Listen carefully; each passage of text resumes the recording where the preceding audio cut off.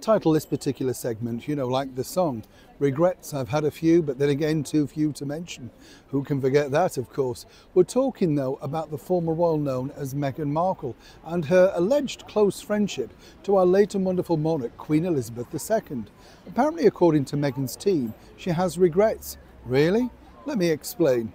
Morning, good to see you. Thank you so much as ever for your time today. Yes, we're still basking in a little bit of late summer stuff, so it's not too bad, is it? Whatever you're doing, I hope you've had a terrific day. If you're going to bed, or indeed if your day's starting, hope it goes really well for you. It's always important to wish each other well on whatever you're doing in that day, whether it's a laid-back day, you're not doing too much, maybe you're relaxing. I can see, yes. This is the beauty of this magnifying camera, you know. I know, can you imagine if you could see each other? Do you remember the thing about the video phone in the late 80s when it came out? People were screaming, weren't they? They kind of wondered if you could actually pick up the phone and see them without your face on, your curlers in. Well, that's just me.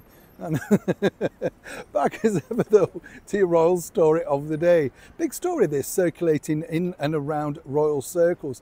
This is truly all about Meghan Markle and her very short demise, as many people realise, inside royal courtier walls, palace walls, that sort of stuff. And apparently after, well, numerous things now. Do you remember recently, in fact, on the CBS thing where she said she'd only scratched the surface of her problems? You know, you think, really? Seemed to me like you picked them apart. We'd never stopped hearing from you, you know. I love the fact that she goes on about finding her voice. She never shuts up.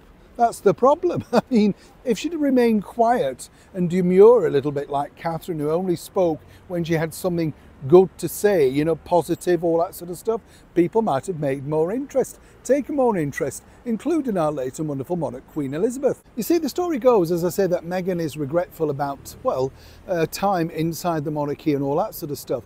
Actually, this was published in a very little read magazine now over here in the United Kingdom called Grazia. But it's interesting because I do know that certain people from their particular camp like to make sure they get their story out. Over in the United States, of course, it's People magazine. Moving forward over here, it's Selective Views, even though, of course, he didn't want to speak to the British media and recently banned them on that fake Colombian royal tour. But what's interesting is this, they're basically saying Meghan had some regrets. The regrets that Meghan had are these, and they're quite simple in fact, and it's well known with inside palace walls, and more importantly, the team that Meghan had around her at the time. You know, the ones that are now so traumatised that they've been signed NDAs and not allowed to come forward and talk about the alleged bullying. Those people. You see, the bottom line was Meghan felt very angry, annoyed and upset with the monarch because she couldn't get near her.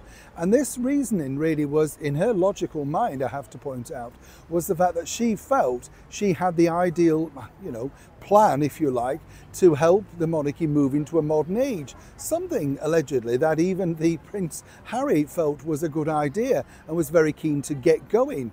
Now, you may say, oh, no, but no, this was truly the fact. The bottom line is, you see, Meghan felt that if she'd have got some quality time, maybe even along with the then Prince of Wales, Prince Charles, who now is, of course, our wonderful king, or indeed just a short period of time with Her Majesty the Queen, she could have helped the Queen understand exactly what was required from a modernised British monarchy in the 21st century. Now, apparently, those are her regrets. As ever, we have to say allegedly.